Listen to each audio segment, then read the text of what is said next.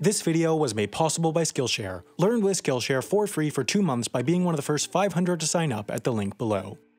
Hey, remember the British Empire? It was pretty cool for a very small and select number of individuals. In 1943, Australia was part of it, and so was India, and Pakistan, and Sri Lanka, which was then called Ceylon, and sort of Singapore too. The British had plenty of territories all around the world because, remember, the sun never sets on the British Empire. Unless the year is 2018.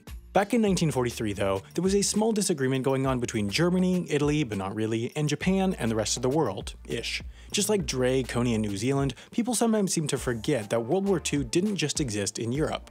Japan was actually really good at killing and other war things, and they quickly swallowed up huge amounts of territory. Soon the Japanese got to Singapore, which was neither crazy, rich, or really Asian at the time, since it too was part of the British Empire, except not anymore, it was Japanese now. To this, the Australians went crikey, since they were sure they were next since the country was far too large to successfully defend.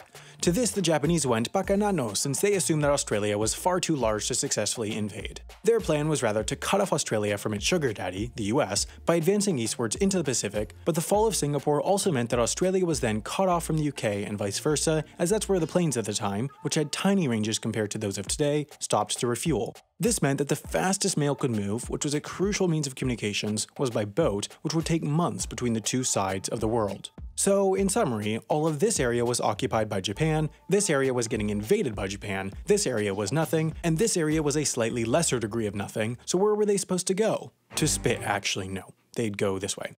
It was figured that planes could just barely reach the southern tip of Sri Lanka, then a British territory, thereby reconnecting the route between Australia and the UK. It was a stretch though. Over 4,000 miles separated Perth, the only major city in Western Australia, from Sri Lanka.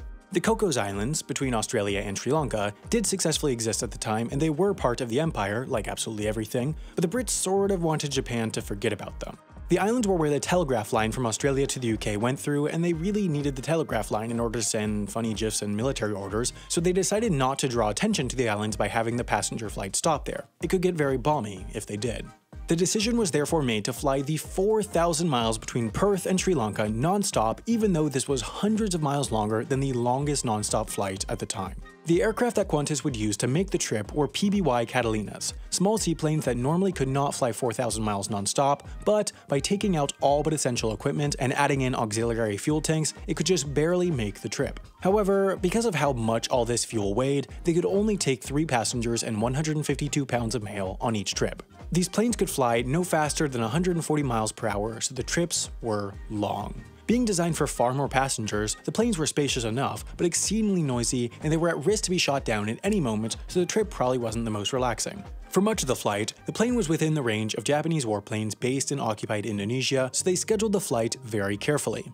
It would take off from Perth in the early morning before sunrise, fly north throughout the day, then it would enter the area that could be reached by Japanese planes as the sun set so they could sneak through in the cover of darkness before landing in Sri Lanka the next morning after, at best, 28 hours in the air. Because those on this flight would witness 2 sunrises while in the air, it earned the nickname of the Double Sunrise Flight. From Sri Lanka, the passengers and cargo would travel overland to Karachi, where they would board BOA seaplanes for the rest of the journey to London. Throughout the war, 271 double sunrise flights were made, carrying 648 passengers and almost 40,000 pounds of mail and cargo without incident. On one of these flights, unfavorable winds meant that the trip took a full 32 hours and 9 minutes, which entered the record books as the longest duration commercial flight ever, a record that still stands today. If World War III erupts, all modern passenger planes are destroyed, and we go back to using Catalinas to link Australia to Sri Lanka, you're going to have to deal with a lot of difficulties, the most significant of which will be the fact that Catalinas have no in-flight entertainment or Wi-Fi. Calm down, it's okay though, because Skillshare's iOS and Android apps allow you to download any of their more than 20,000 classes offline. If there's something you want to learn, Skillshare probably has a class on it. For the impending post-war nuclear wasteland, you can learn things like how to make fire, give CPR, and make enchiladas. They also have courses on things more applicable for today's world, like the course on how to make an animated YouTube video by the great YouTuber Polymatter.